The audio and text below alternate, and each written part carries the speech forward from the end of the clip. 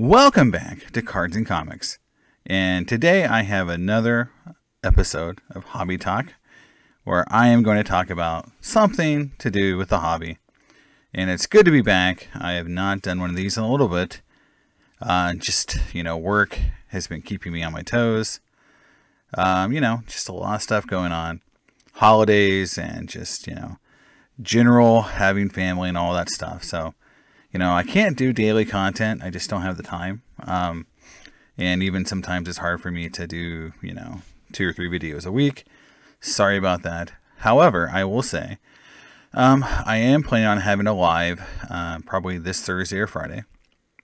I like to do Thursday if I can, just because, I know a lot of other creators do Fridays and Saturdays. And so, maybe I'll take over, a Thursday slot. I don't know.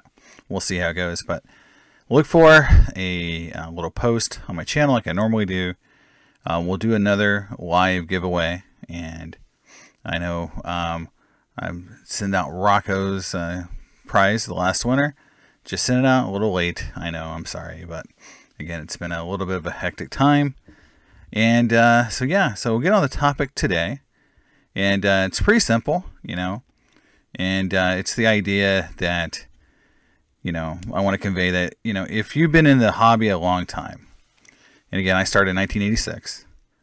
I seriously started collecting, right after college. So, around 97.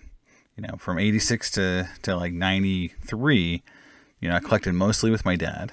And, we put together some pretty nice cards. But once I got out of college, and got a job and actually had, my own money for the most part, I really got more interested in collecting.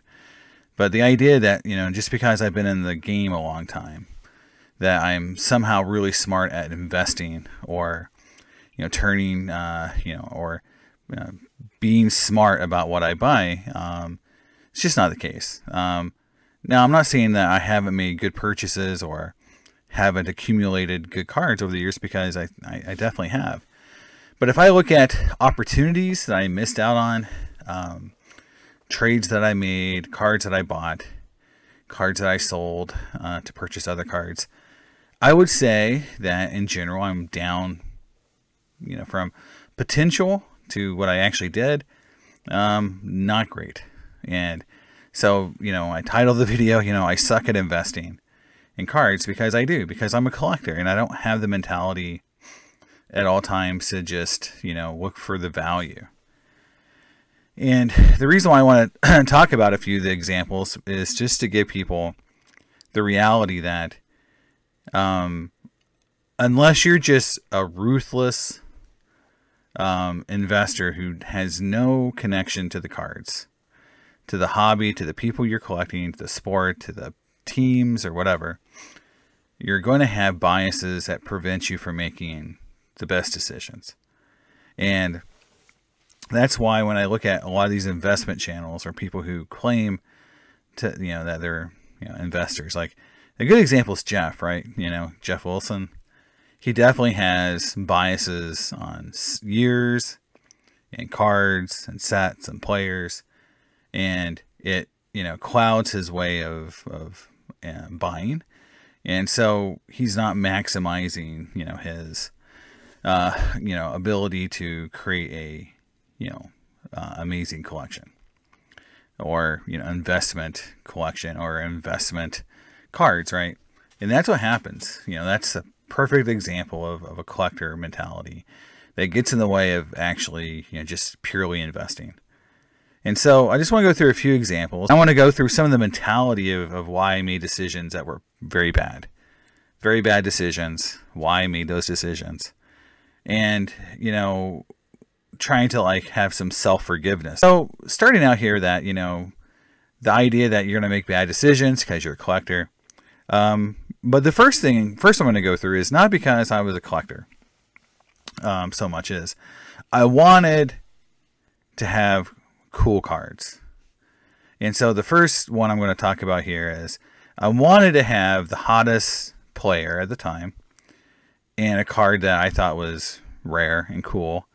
But I just wanted to go to card shows, I was set up as a dealer, and have something no one else had. And so the first card I'm going to talk about here is this 2010 Allen Ginter Steven Strasburg mini card. And I'm showing you just what it looks like. This is a recent sale. So a PSA 8, or sorry, BGS 8 sold for around $60. So I think at a 9 or 10, you know, it would sell pretty high. But this card was, so, you know, to give you some history here.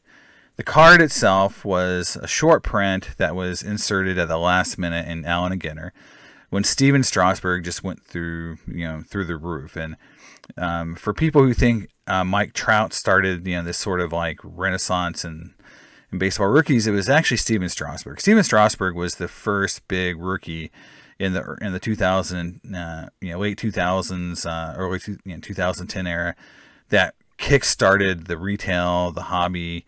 Again, you know, people were searching for Bowman products to pull his rookie card. His base rookie card was worth, you know, I think $25 or $50 for the Bowman and like $100 for the Bowman Chrome. The autos were through the roof. Someone paid an ungodly amount for, you know, the Superfractor, I believe. I mean, there was just like on and on about how valuable his cards were. You know, at the time, and you know, and he's still a great player. I mean, you know, he gets hurt, but you know, his stats are amazing. So if he could have stayed healthy, he would have been all-time great. I think he may even still make the Hall of Fame even with the injuries he's had. So he still had a great career, but injuries, you know, made him go from being an all-time great to just a really, really good player, possible Hall of Famer. But this card here, this super short print Ginter, the reason why it was important at the time was that he really had no you know, really short printed rookie cards, because he just had like base cards, some autographs, but basically this card was like, you know, just came out at the time that I bought it. I'll give you the story around buying it and what I paid. But it was at a Chicago Sports Fest that when I went and got this card. It just came out and it was blazing. It was like super high. You couldn't find it. It was unannounced. It was basically no one knew this card was actually in the set. It was super rare. People were just going nuts on it. And this card was selling for a lot of money because, again, Strasburg was the big rookie. And so people thought maybe this card was like a, you know, super, super short print. And it is. It's a short print. You can tell because there's like 2 cells. But the idea, though, is that they also miscut every one of these cards. So they're all basically cut you know, to the left and to the top. And so none of these cards will grade a 10. They're all miscut. And so that's another thing that happened. They got this into production so fast, they basically miscut all the cards. I've never seen this card centered. So again, you know, like it's just, but it was a card that was a ghost. And so when I went to the Sports Fest in Chicago in 2010, you know, this card was selling for about $1,000. And so I was at the show. I had sold a lot of cards and I had the money. And so I really wanted a Steven Strasburg card. And there was people there with, you know, autographs and Bowman Chrome cards. And then I saw this card. Now, at the same time, as I was walking around, another dealer offered me a PSA 9 Michael Jordan. And so what I have here is the pricing of a PSA 9 Michael Jordan. Now, today's average value is $15,000. But in 2010, around the time period that I was at this card show, the card was fluctuating from $1,100 up to $1,200 to $1,500. But $1,100 is about what the card was selling for consistently. You can see just $1,100 on the nose quite often. Okay, so $1,100. So the dealer that offered me this Michael Jordan card, PSA 9, said, I will take $800 for it. And I said, no, I'm going to buy this Steven Strasburg card for $1,000. And I made that decision, and it was horrible, horrible decision.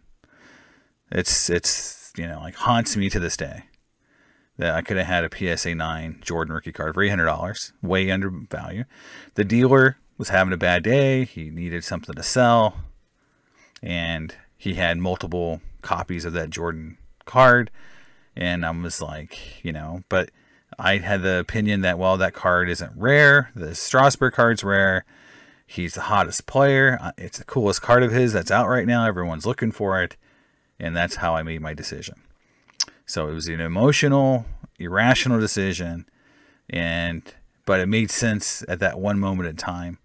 But literally a year later, I instantly regretted it. A year later, instant regret. So yeah, so that's just, the first thing. And so what I want to just say is, like, people make these kind of decisions all the time around new cards. So, and this is, I'm not going to turn this into a bashing of vintage versus modern. But what I'm saying is that, we make decisions because we want cards that are hot or popular, because we want those cards to make us popular. We want to go to a card show and open up your case and open up your display and have the coolest cards at the show. We want people to be like, wow, your cards are cool. You have like the hottest cards. I can't believe you have that card. I've never seen that card. And in general, they say that about modern cards.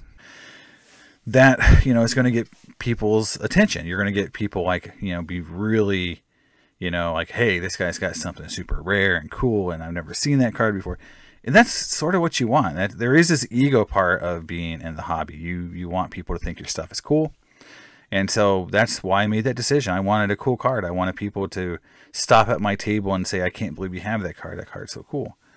But, that, decision was, from an investment perspective, one of the worst decisions I've ever made. The next one I'm going to talk about is for, another reason. So the other example I want to give about, like what I was thinking when I was making these really bad decisions here. When I talk about, investment decisions, if I was just purely an investor, I would have never made this decision. So here I've got a 57 Hank Aaron. And so this is around the time period I made this decision, which is around 2008. Around 2008 is when I made this decision. So I was at a card show in Cincinnati, and I'm a big Pirates fan, right? So I'm walking around the show, and someone has this card right here. It is I'm sorry I don't have a photo of it, but it's the 2005 Topps Chrome Update X Refractor Auto of Andrew McCutchen, and it's numbered to 25. And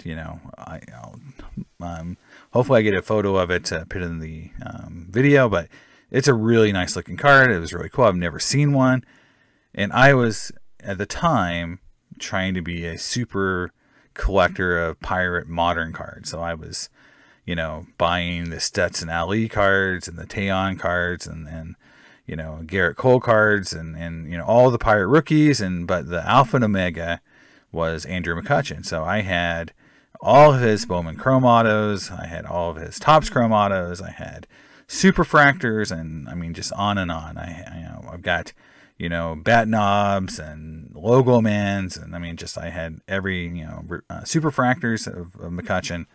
So I had this giant McCutchen collection, but I didn't have this card. This is his rookie card. It's like the card. So I had to have it. And so you look at, what it sold for today. This card recently sold in 2020 in a BVG 9.5. That's the last sale that I have, or BGS 9.5.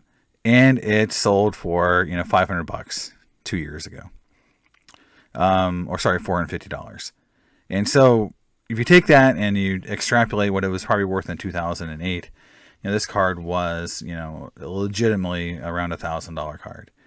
And so the only card I had that people wanted people wanting to sell, that they were willing to buy from me at the time, was a 57 Hank Aaron.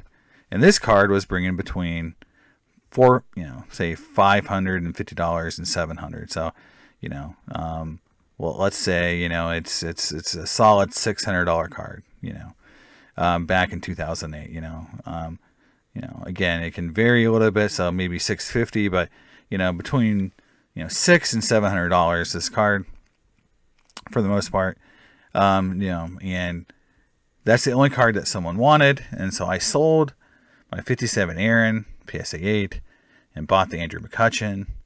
I probably sold some other cards, but I remember the 57 Aaron was the big card I got rid of to be able to afford the McCutchen. And You know, if you look at the card now, that's the price of the 57 Aaron. It's gone up to $4,000, and the McCutcheon has gone down to $400. So one of the cards went up, 8x, and the other card went down 10x, went down by 50% or more. So bad decision, but again, I was trying to be a McCutcheon super collector. That was his coolest card. And I just had to have it, because it just, was the card that I was meant to own. And the only way I could get it was selling a 57 Aaron PSA 8. And I made that decision. So from an investment perspective, terrible decision. And so these are only, two things I want, I can give examples on. I can go through and probably give you 5 or 10 more off the top of my head. But I just wanted to highlight these two because I did it for a reason, because I'm a collector. And so that part of my brain is going to make my investment part of my brain malfunction. I'm going to have an error in the system. I'm not going to make good choices.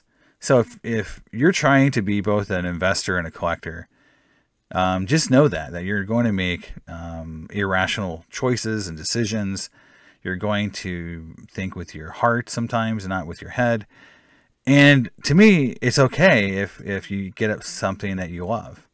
And I still have this McCutcheon card, so and I've replaced the Aaron card, luckily. Now, I've never gotten an 86 Fleer Michael Jordan PSA 9. That was my one chance to probably get that card at a price point that people today would think is ridiculous.